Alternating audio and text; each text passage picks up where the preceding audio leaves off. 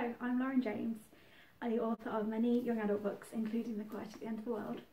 And today I'm going to give you a little creative writing activity that you can do from your own home. This is for anyone who's aged 11 to 18. So to start with, what I want you to do is go to your bookshelves and choose one of your favourite books, something that you know by heart, that you've read loads of times. So pause this video and run and find one, because we're going to be using it during the activity. I've chosen my own book, The Quiet at the End of the World, which I'm going to be using as an example, but I'd like you to use one of your own favourite books, because it's really important that you're familiar with the characters and the plot to do this activity. So to start with, read over the back of the book, read the blurb, familiarise yourself with what's going on and who the characters are. So I will tell you a bit about this one.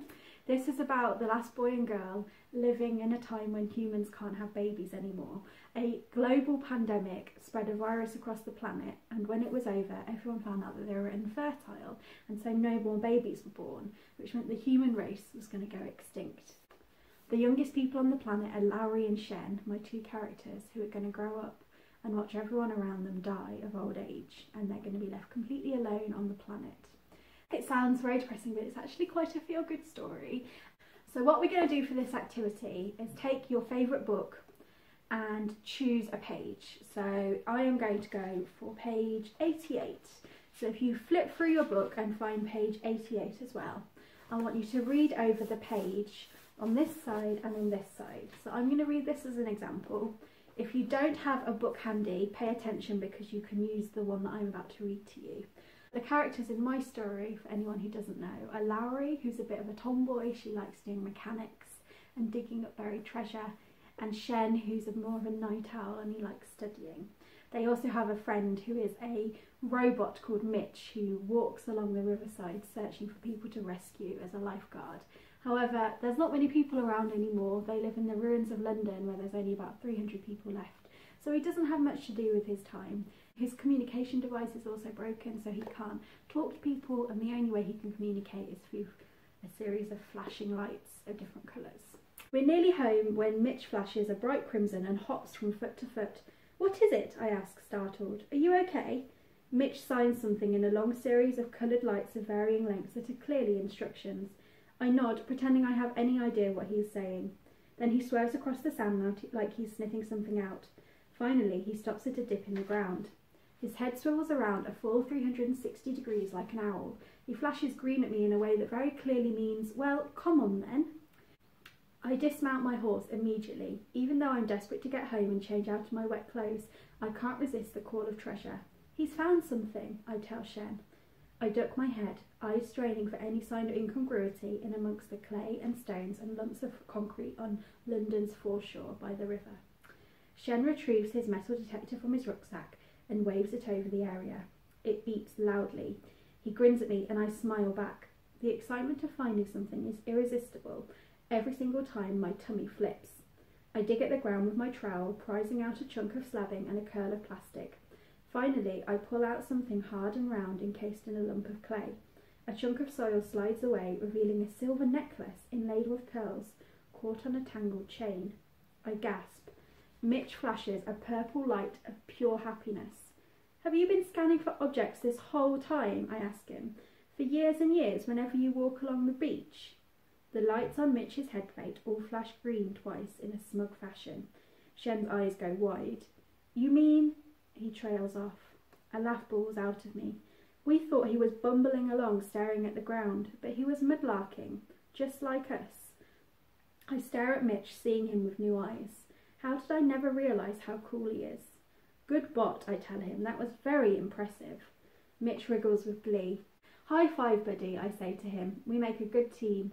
He holds out a claw hand appendage, and I crouch to tap it lightly with my palm.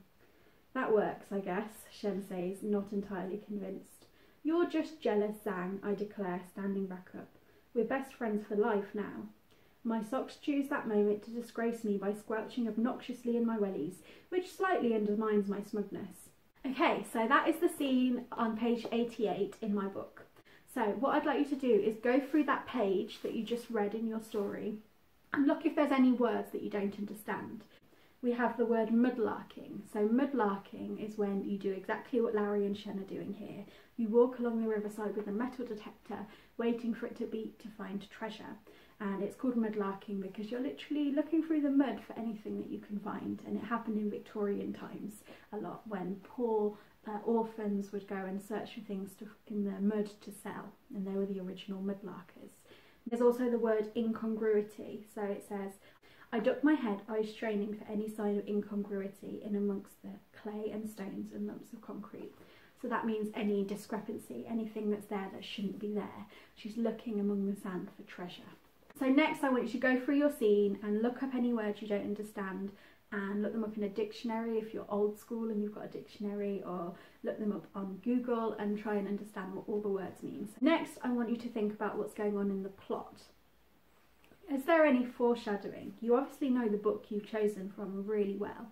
Is there anything happening in this scene which is you wouldn't notice if you were reading it for the first time, but because you're a massive fan of the book, you recognise that they're leaving you little clues for what's to come in the plot?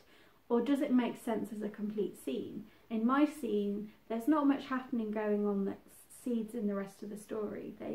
There's a beginning, a middle and an end. They find something in the sand and then they realise it's a necklace. That will tie into the plot later on, but for now, that works as a standalone little story. Next, I want you to think about the characters. So in my scene, we had 3 characters, Lowry, Shen and Mitch. Who is telling the story out of your characters?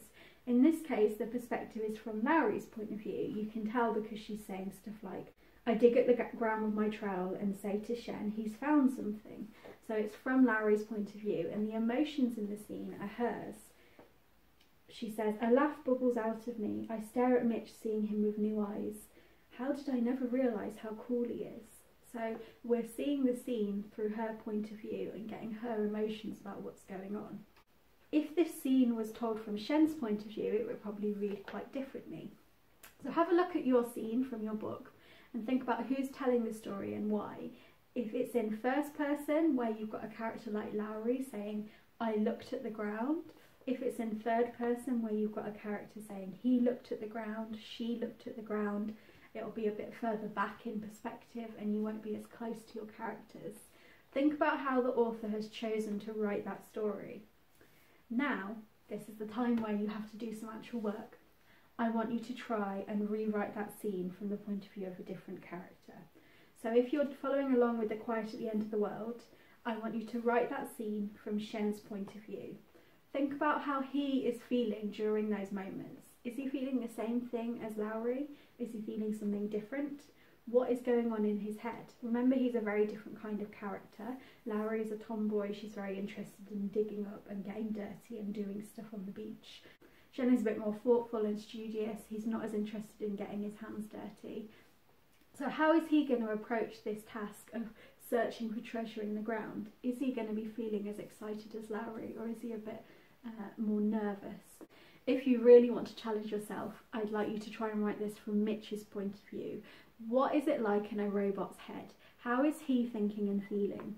He must be very frustrated because he cannot communicate in words with Lowry and Shen. All he can do is flash these lights. So when he detects with his metal detector that there's some treasure buried, there's a necklace under the soil, he has no way to get that message across, and he just has to hope that they guess at what he means. So it must be very frustrating for him trying to communicate that they need to dig in this spot. He's also very lonely because he's been walking up and down this river searching for humans to help. In a world where there's barely any humans, the only people he ever meets is Lowry and Shen when they come for a walk on the river. So try and write that same scene from a different character's perspective. Look at your own scene as well. Think about what characters are there and try and change it to a different person. Have a go at that. Take about 10 minutes to do that and then come back and watch the rest of the video. Alright, hopefully you're back with me and you've done some writing. Now I want you to reread the original scene that you've based your idea on. Then go forward and read what happens next. Does time skip forward into a point in the future, or does time carry on from that point and you see what is happening throughout the rest of their day? What choices did the author make about where the story should continue, and why did they choose to stop or carry on at the place they did? Now I want you to go back to your scene that you're writing from a different character's point of view and carry on doing something different from what the author did. So make different choices about what happens next in the action. If you have a story where there's an explosion, what if the explosion failed? What if the bomb didn't go off? How would that change what the characters do with the rest of their day? If your characters separate and they leave each other, what happens if they stay together, and what do they talk about and do next? If they stay together for the rest of the story, what happens if they got separated at that point? And what do they do on their own? As this is your favourite story, you know what's going to happen and where this plot is going to go, and hopefully there's lots of exciting action coming up. Think about what you could do that would be even better. Try and beat the original author. If you are me, what happens next in The Quiet at the End of the World is Lowry and Shen go home after discovering this necklace. They go for a tutoring session with Lowry's dad, and then they clean up this necklace. Not the most exciting thing that could follow that scene. What if instead, after they find this necklace, Mitch steals it from them and runs off down the riverside holding this necklace? Do they chase after him? What if the necklace is not just a necklace, but it's a locket that opens to reveal a hidden parchment with a message on that starts a treasure hunt? Think about how you can make your story more exciting. Have a look over your original book. I know it's your favourite, but surely there are things the author's doing that you could do better, that you think aren't as exciting as they could be. That's what I want you to do now. Take those things that are boring or not as exciting about the story and make them better in your own version. If there's a really cool bit of exciting plot that's going to happen near the end of the book, and on page 88 it's nowhere near getting started yet, how could you bring that forward so immediately after your page 88 scene something exciting happens that kickstarts the adventure? And remember that you're doing this from a different character's point of view. So choose a character who's going to be in the middle of the action and they are seeing things differently from the original character's point of view. Okay, pause this video and have a go at that and then come back. So hopefully you're back with me. So what we've done now is we've written two new bits of story. In the first bit of story you change the character. In the second bit of story you changed the plot, or carried on and added new bits to the plot. In the third and final part of this exercise we are going to change the writing style. So I want you to look back at your original book and try and work out what kind of writing the author uses. Are they using first person or third person? If it's in prose, is it a very simplistic style with lots of action and not much detail, or is it a very lyrical, poetical style where everything is described really beautifully? The Quiet at the End of the World has lots of pages that are tweets and newspaper articles scattered throughout it. It's not just solid text. Could you approach rewriting this story in a different format from how the author did it? Especially if you've only got one character in your scene, maybe you could have them write a diary entry about what happened, thinking about it later on when they've learned more about what's going on in whatever their plot line is, and try and have them see that scene in a new light with new information. You could write it in the form of a poem, like a long ballad where lots of action's going on. It could be a newspaper article or a diary entry or any of these things I've mentioned. You could have your character texting the original character from the first scene on page 88 and telling them what's going on, or writing them a letter. Anything that is different from what they do in the original book counts. What we're doing here is pushing the boundaries of how that story was first told by thinking about all the different ways you could do it yourself, by changing the character telling the story, by changing the pace that the action happens at, and even changing the way the story itself is told. Everything that goes into making that story on page 88 appear the way it does is a decision that the author made about how they were going to tell that story. And what I want you to do is make different decisions and make that amazing story that you love so much completely new and different. So hopefully you found that a bit challenging, thinking about a story in a completely new way and really analysing the decisions that the author makes about how they're giving information to the reader. Instead of automatically going to the same character perspective, action style, writing style that you do, Think about this exercise and think about how you can make different decisions and you don't have to automatically use what you're most comfortable in.